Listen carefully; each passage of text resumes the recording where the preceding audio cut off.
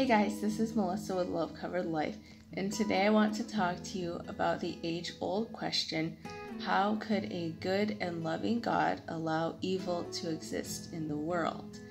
So if you haven't subscribed to my channel, don't forget to subscribe, and also don't forget to talk to me in the comments. I love hearing from you guys, whether it's related to my video or not, whether you agree or disagree. I just love hearing from you. I love the conversation. This video was inspired by one of my comments, actually. Jan, and I'm going to read this comment to you here. Jan and Peter Schuring, I hope I pronounced your name right. I'm sorry if I'm not.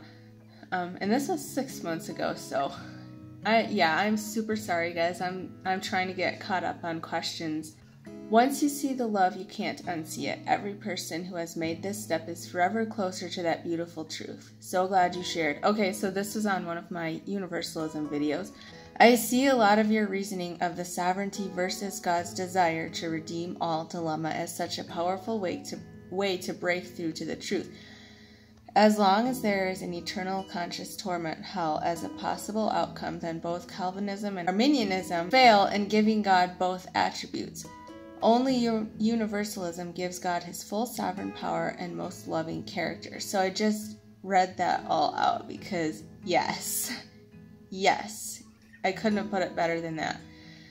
I'm curious to know your thoughts on the theodicy dilemma in lieu of his sovereignty. Why so much suffering? Does he restrain himself? These are questions I still struggle with. Like you said, God's love will win in the end, and yes, he does co-suffer with us, but I can't quite wrap my head around the degree of suffering if he is indeed all-powerful. First, I just want to say, I don't have all the answers. People have been wrestling with this question for thousands of years, and so what I want to do is just add a voice to the conversation of what's already been being talked about. So first of all, theodicy means vindication of God. So when we talk about theodicy, we're talking about how could an all-powerful, all-loving, all-wise God allow, or why would he even need to allow suffering in the world? So what I want to do is go to the Bible first and start by just briefly looking at a few passages that I feel address this question. And then I'm also going to share with you my experience and some other people's stories that I feel really add some insight to this question. So I think that a biblical answer would be that the sufferings and the evils of the world are allowed to happen for our own growth. So we can look at 1 James 1:2-4, which says, Dear brothers and sisters, when troubles of any kind come your way, consider it an opportunity for great joy. For you know that when your faith is tested, your endurance has a chance to grow. So let it grow. For when your endurance is fully developed, you will be perfect and complete, needing nothing. So here we see that endurance is something that has to develop and grow. And when it's fully developed, you will be perfect. You will need nothing. You will be complete. And somehow the trials and sufferings that come into the world allow that process to happen. Let's jump over to Romans 5:3-5. It says, We can rejoice too when we run into problems and trials, for we know that they help us develop endurance. And endurance develops strength of character, and character strengthens our confident hope of salvation. And this hope will not lead to disappointment. For we know how dearly God loves us because he has given us the Holy Spirit to fill our hearts with his love. So endurance has been mentioned in both texts now as some type of a process that leads somewhere. The first text said it leads to perfection, being perfect and complete, lacking in nothing or needing nothing. And here we see that endurance is the first step that leads to the ultimate development of knowledge of God's love in our heart. 1 Peter 4:12. Dear friends, don't be surprised at the fiery trials you are going through as if something strange were happening to you. Instead, be very glad, for these trials make you partners with Christ in his suffering. So here we see the purpose of trials is to make us partners with Christ, specifically in his suffering. And so what is Christ's suffering? He willingly sacrificed himself for the world. So when we go through trials, we are becoming partners with Christ in this self-sacrificial love. 1 Peter 1, 6-9. So be truly glad. There is wonderful joy ahead, even though you must endure many trials for a little while. These trials will show that your faith is genuine. It is being tested as fire tests and purifies gold, though your faith is far more precious than mere gold. So when your faith remains strong through many trials, it will bring you much praise and glory and honor on the day when Jesus Christ is revealed to the whole world. You love him, even though you have never seen him. Though you do not see him now, you trust him and you rejoice with a glorious, inexpressible joy. The reward for trusting him will be the salvation of your souls. This passage in 1 Peter 1 reiterates the reason why we are here on earth, to learn to love God even though we cannot see him.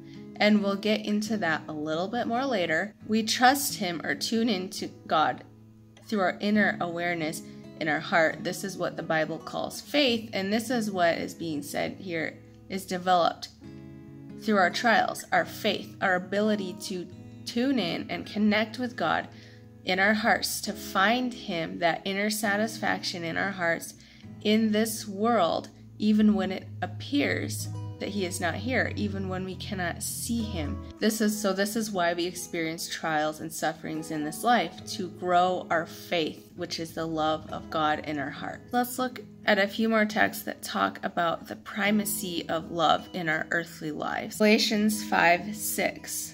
What is most important is faith expressing itself in love. Galatians 5:13. For you have been called to live in freedom, my brothers and sisters, but don't use your freedom to satisfy your sinful nature. Instead, use your freedom to serve one another in love. Colossians 3:14. Above all, clothe yourselves with love, which binds us all together in perfect harmony. 2 Thessalonians 1:3.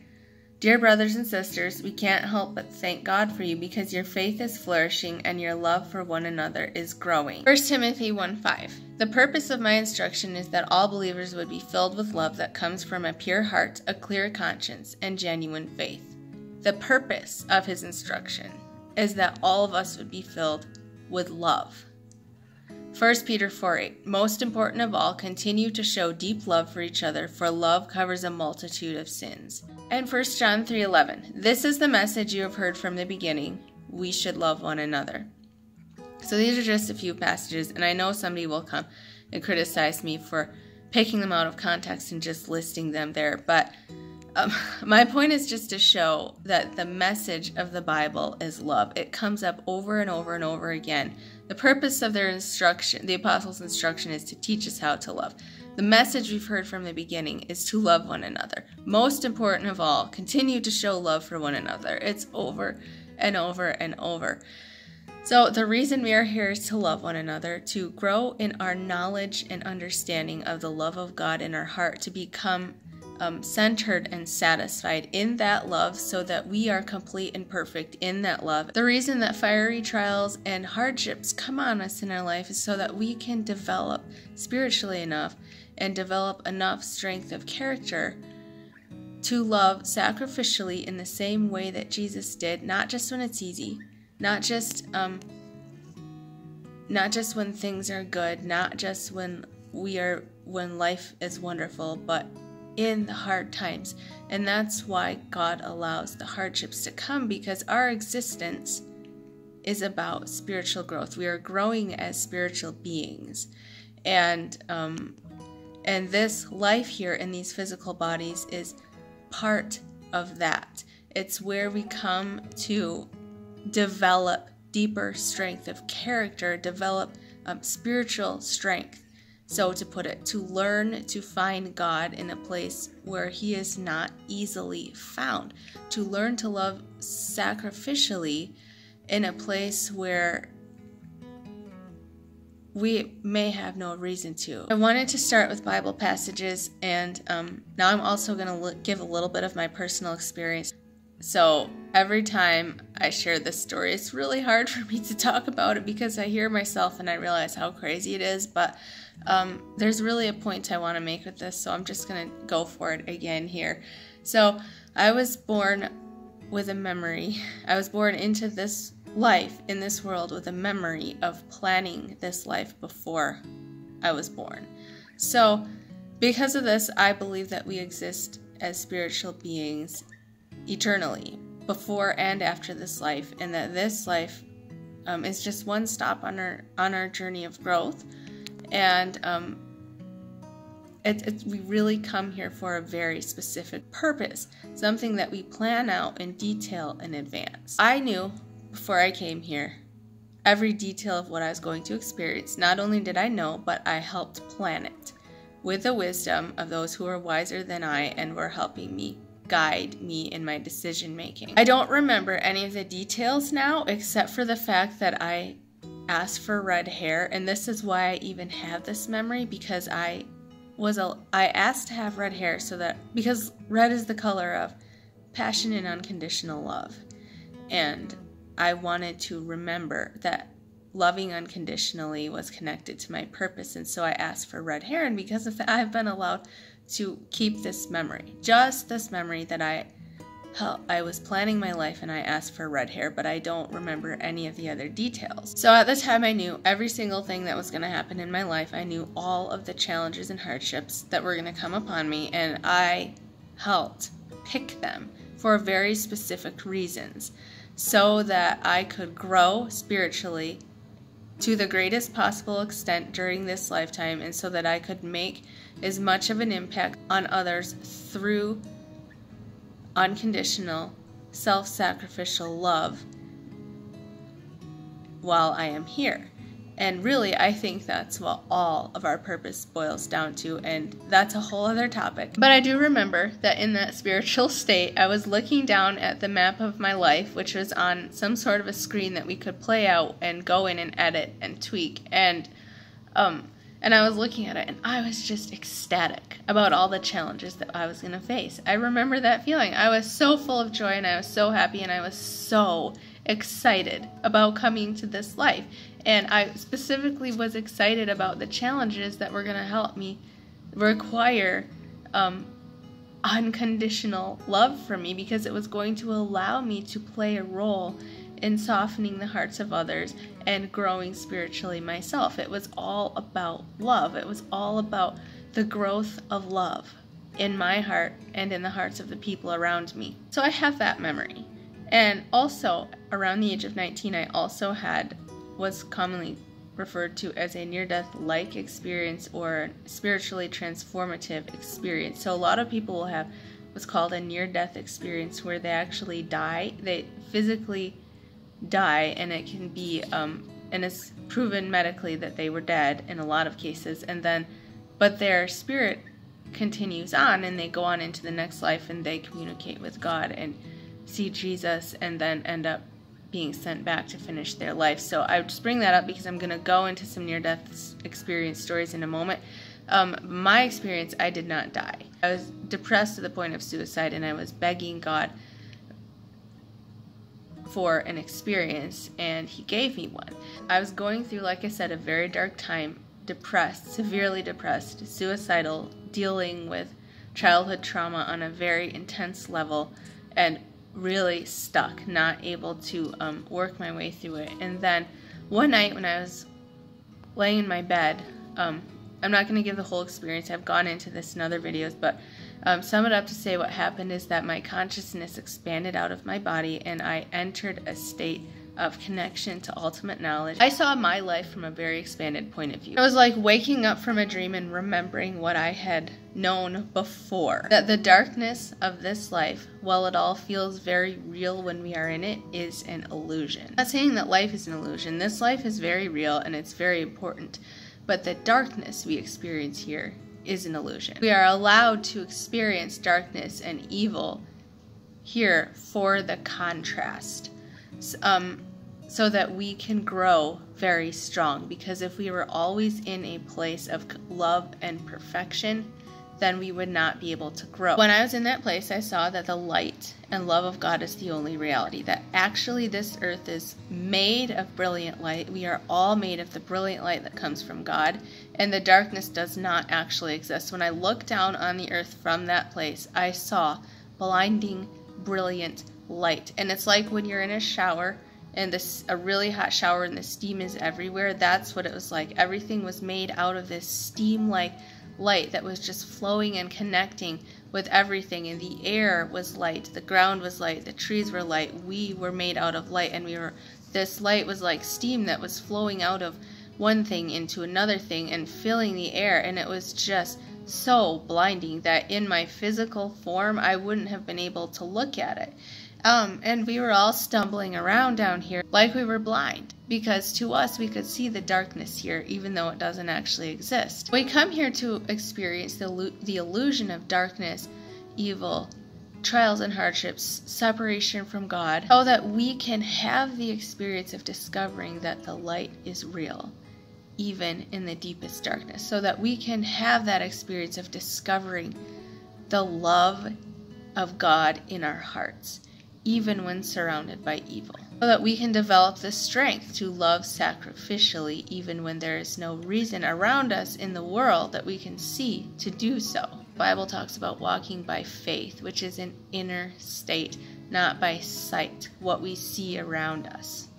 It's because what's in our heart, that connection that we have in our heart to God, that is the reality. That's what has to be developed. That's what has to be tuned into. And what we see around us in the world is an illusion that we choose to help us develop that inner connection. Actually, because everything, and this is going purely off of my experience here, but I was shown that everything was pure, brilliant light.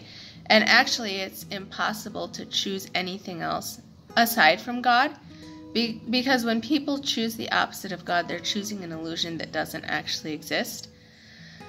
They can blind their own eyes with their choices and get to the point where they can't see God even when He is right in front of them. The consequences of that can be so real for them because that's what they're creating. And that's, on a different note, why I do believe in the existence of hell, both in this life and the next. People can become so blind with their own choices that all they see is the illusion. But the reality is that this life is like a dream. Or an interactive video game that we set up ahead of time and then come to choose and to play. And I know that might be a bit much for some of you guys. Half of you are subscribed to my channel because of my Christian Universalism videos where I really focus on the teachings of the Bible. And so if this is like freaking some of you out, I'm really sorry. While we're here, we have to be fully immersed in it, and we choose to come here and not remember that this is just a dream. So that we can get as much out of this experience as possible while we're here. Now I want to go through and share a few other people's stories with you that have been so inspiring to me and really helped me to get solid answers to this question for myself as to why does a good God allow evil to happen in the world. And these are all near-death experiences. I'll just give you a little bit of background on them and then go into the quotes that I think are important for this topic. Okay, so Pam Reynolds is one of my favorite stories. Pam Reynolds died while having an operation on her brain, and when she was dead, one of the people that she saw was her grandmother who passed before her. So during her conversation with her grandmother, she asked her some questions. One of the things that she asked her grandmother if she's sure that she ended up in the right place, because when she left her body, she felt, of course, peace and love, and she felt welcomed by her grandmother. She asked her grandmother, I hope I'm in the right place because I have not lived a perfect life, and Lord knows I've done my share of screwing up. Her grandmother communicated to her, you were a child sent away to school. As a child, it was expected that you would spill your milk. It's the manner in which you cleaned it up that gives us cause for pride and allows you to be here. You were a child sent away to school. That's a theme that's going to keep coming up over and over with these stories. God knows that we're going to make mistakes because this is an imperfect world, and He's already provided the way for those mistakes to be corrected. So let's look at this is one of my very favorite stories, Kimberly Clark-Sharp's story. So she collapsed to the ground when her heart stopped beating, and she had a near-death experience, and during her near-death experience, she had the opportunity to ask God any questions that she wanted. It says, I got to ask questions that later I thought were pretty profound. Like, what's the meaning of life? Why are we here? The answers came back very simply. Why are we born? It was love. This life is school. And it wasn't like I was learning anything, it was like I was remembering. We all bang on the door to be born into this life. It is an experience we eagerly seek out for that learning. And what I don't understand is why some people suffer, but apparently that is part of the school as well. So here's this question that we've been addressing, and she's saying, I don't understand why we have to suffer here, but it is part of the learning, and it's something that we choose. We come here knowing that it's going to happen, and we choose it gladly. We want it because it will help us to grow. So I want to share with you Howard Storm's story. I talk about him all the time on this channel. He's my favorite near-death experience story. He died when he had a hole in his duodenum overseas and couldn't get a doctor to do the necessary surgery. During his experience, he had the opportunity to ask Jesus any questions that he wanted to. Here's what he learned about the purpose of life. By the way, I will link all of these interviews below for you guys. He says, this life that we're in is about spiritual formation. That's the whole point. We're here to be matured as spiritual beings. We're not physical beings dreaming about being spiritual. We're spiritual beings having a physical experience to learn compassion and love in a world with very, very finite, limited possibilities. And God will make sure that everyone has that opportunity. This is the school of learning how to love, and it's all experiential learning. It's not theoretical, it's experiential. In another interview, Storm puts it this way. We are an act of God's love expressed out, and we bring that love back in a new and profound way to God from this experience of life. And all this sense of separateness and sin and chaos and evil are all things that we need to work our way through to return to the completeness and perfection of that which is God. So it's interesting that he uses the words completeness and perfection, because that's exactly what we saw in 1 John 2:4. When our faith is tested, our endurance has a chance to grow. And when our endurance becomes fully developed, we will be perfect and complete. Life is school. We are here to mature spiritually, and it is about learning to love. And the end goal is for us to be perfect and complete. And it's interesting also that in Matthew 5, Jesus gives us a definition of perfection. You have heard the law that says, love your neighbor and hate your enemies. But I say, love your enemies, pray for those who persecute you. In this way, you will be acting as true children of your Father in heaven, for he causes his sun to shine on the evil and the good, and he sends his rain on the just and the unjust. Therefore, be perfect as your heavenly Father is perfect. So Jesus' definition of perfection is love. It is indiscriminate compassion. It is being so strong in your love that you can love even your enemies. And that's why we're allowed to experience the trials and hardships in life, because it allows us to grow to a point where we can love our enemies. All right, so I've got another experience for you here. It's Arthur Jensen's story. He died he died during a car accident and experienced the afterlife. And he says, the whole scheme of life was plain as day. Everything on earth has its purpose. It all fits into a pattern which will in the end work out for justice and good.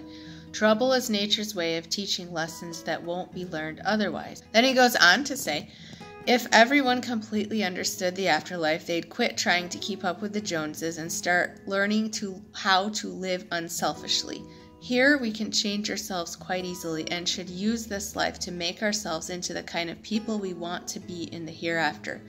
This world is a miserable place for anyone who hasn't learned internal harmony characterized by unselfish love. So we see the same things coming up over and over again. Internal harmony, that inner satisfaction of being perfect and complete in love. And he is hinting here that we come here because we can change ourselves easily, or we can grow easily here. I have one more story for you, and it's Betty Eadie's story. She died when she had a hemorrhage in the hospital after an operation, and she also had a very profound experience, had a chance to learn a lot of things and ask a lot of questions. She says that we all desired to come to this life, that we had actually chosen many of our weaknesses and difficult situations in our lives so that we could grow, and that the purpose of coming here, she says, we were going to take with us the love that we had, that we had already developed that was within us, and we were going to express it. We were going to use that love to create with it. We were going to explore it. And He, meaning God, knew that we would make mistakes. We would all return back to Him. And then she goes on to say that the purpose for our coming to earth would be to provide situations and relationships that would allow us to learn to love. All who would be led into our paths would lead us to our ultimate achievement.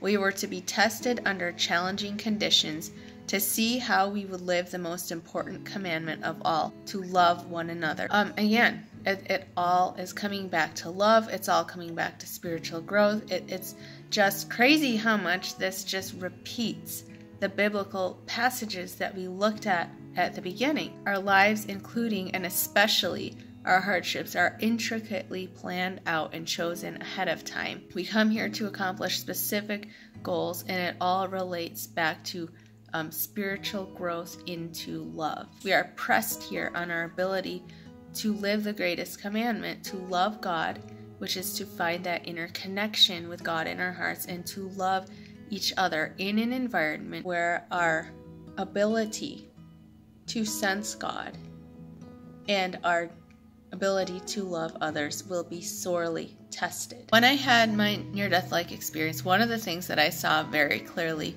was God's plan for the universe. And I do not remember anything of what that plan was because it was too expansive to understand here.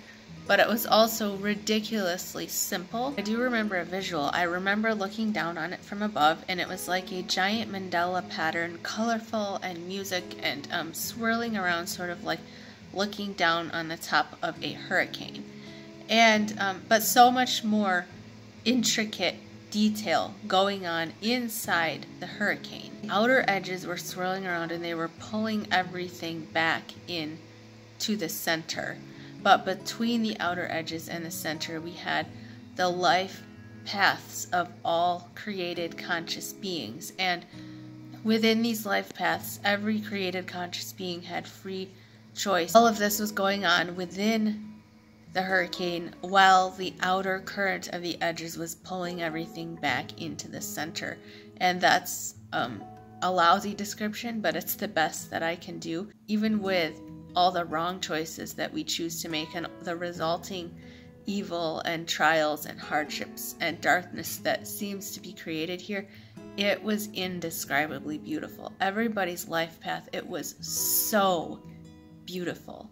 And I can't explain that now, but it was almost like the current of love that was pulling everything back in just erased evil before it could even happen. Even though it's so real to us here, that the power of God is so far beyond it that it was weaving it into something good and beautiful. It couldn't have turned out or ended up any other way. It had to be like this, and it was absolute perfection. No matter how dark our choices may be, and no matter how horrific things people may create in this world, it's no match for that outer current that is bringing everything back into alignment with love. Oh, somehow we all have free will within the plan, but inevitably our free choice will lead us back to God, because it's that pressure of growth that refines us. It's that pressure of going through the hardships that perfects us into a state of complete love. And I know some people would say this isn't actually free will, but this is the truth of what I saw.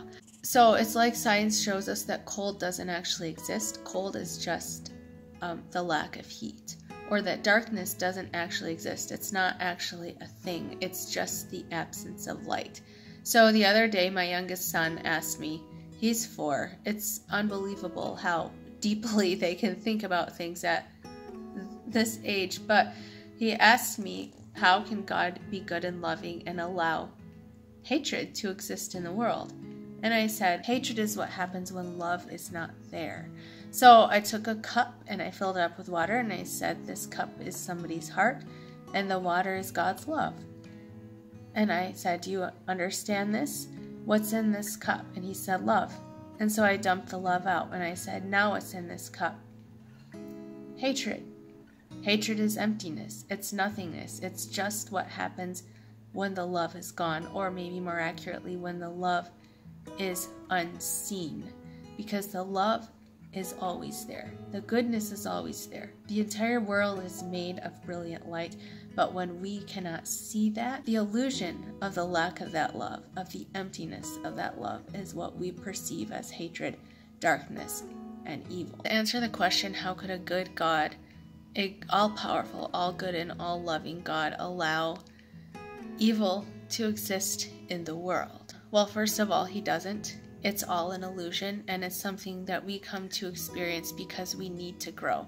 Why do we need to grow? Why do we need to have this experience? Why aren't we just all perfect to begin with? That I don't know. That's getting a little deep for the answers that I have and the understanding that I have right now. What I do know is that it's all about growth, and it is all about learning to love, and it is all about finding that inner satisfaction of love of God in your heart, and it is becoming perfect and complete in that love, to the point where you can love your enemies and you can love in the darkest of situations, because what you carry in your heart is so strong. God allows the illusion of evil in our lives to bring us to that place. Darkness exists in the world as a result of our individual and collective choices to be empty of love, to have our eyes blinded to love, and to choose the illusion. But at the same time, they are used for good, to remind us of what we are lacking and drive us to find and grow strong in that love connection in our hearts, even in the darkest of places, because it is in the darkest of places that we see how bright the light actually shines. And a lot of times, at least for me, I find the darkest things I've gone through in my life, I wouldn't want to go through them again, but I am so glad I did, because I wouldn't have discovered the depth of the love of God. I wouldn't have had my eyes blinded to that light if I hadn't found it in the darkest of places. So when your eyes are open to love, the darkness disappears, and when all of our eyes are collectively open and the love of Christ reigns in every heart, there will be no more illusion, there will be no more need for it, and we will be living in paradise here or wherever we may be. That's all I got for you today. Hopefully that didn't get a little too crazy and weird for some of you, but don't forget to comment and let me know what you think. Be loved, be happy, be at peace, and thank you for watching.